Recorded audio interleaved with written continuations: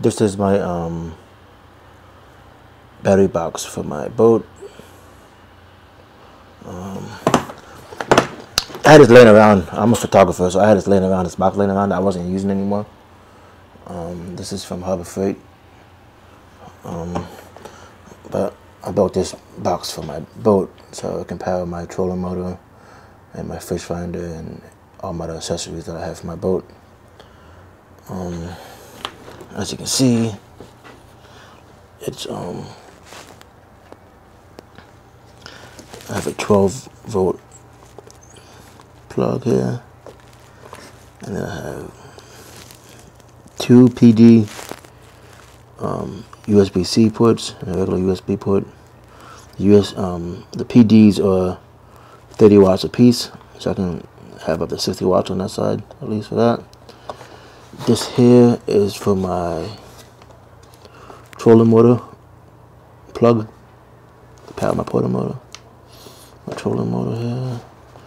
And this is the plug for my fish finder, low amps fish finder. This box is smart.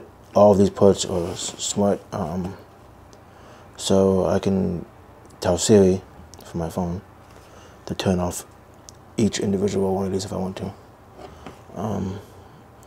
It's perfect for hands-free for the boat, so I don't gotta worry about pushing buttons and pulling the plugs out and all that stuff. I can do it all the way from the seat of my boat. I don't have to get up. I just talk to my phone. This is a 100 amp hour battery, 12 volt. Has Bluetooth as well on the battery, so I can see the levels and stuff for my phone as well. Low temp sensor for wintertime, because also this is going to be used for home backup as well. So this will be in my house at all times. The power ever goes out, I do have a 12-volt refrigerator for camping, which I can load a lot of my food into it if the power goes out, and the power from this for days. I can charge my phones if I want to, cameras. This is very useful. I mean, 100 amp hours is a lot of power, believe it or not. There's a lot of power. I can power a lot with this for emergency purposes. So it's going to be used for dual purposes. I mainly built it for my boat, but I also am going to be able to use it for a home backup system as well. I also have this battery here, which is this is a 36-volt battery, but I also bought this. This is my boat as well for this motor. This is my outboard electric motor, but I also have this step-down converter to step down this battery from 36 to 12 volt, so I can use this for home backup system as well in case for emergencies. It has a lot of power. I mean, it's 1900 watt hours, so this can power a lot of stuff for a while. I mean, obviously I'm not gonna be powering like washers and dryers, but for like self-charging phones, DC refrigerators, which I have one right here. That's it, DC refrigerator.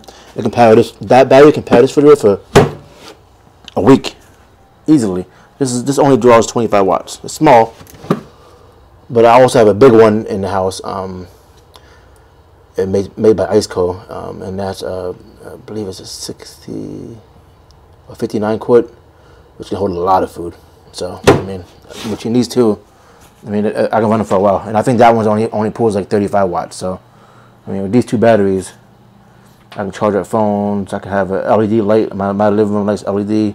It plugs in, and that only uses like 10 watts. I mean, so you think I can use these batteries for a lot? But they're for my boat. But I also have them set up so I can use them for backup purposes as well, emergency purposes. But this closes up like a suitcase. This one's more portable and more manageable because it's not as heavy as the other one, but carry like a suitcase. It's what it is. All the ports inside.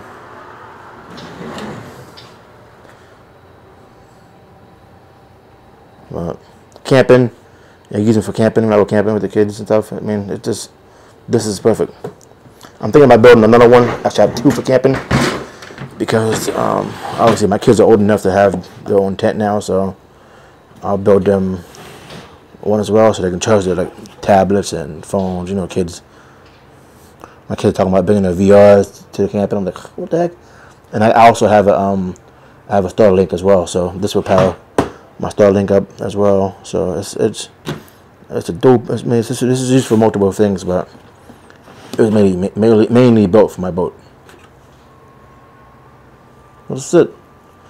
Homemade power box. If you have any questions on how to build one of these, or if you have any questions on what you need to build one of these, you can email me. I'll leave my email in the description. But it wasn't. It was hard, but it wasn't too hard to build. So, alright, that's it. I just want to show you my power box, my boat. Catch y'all later. Bye.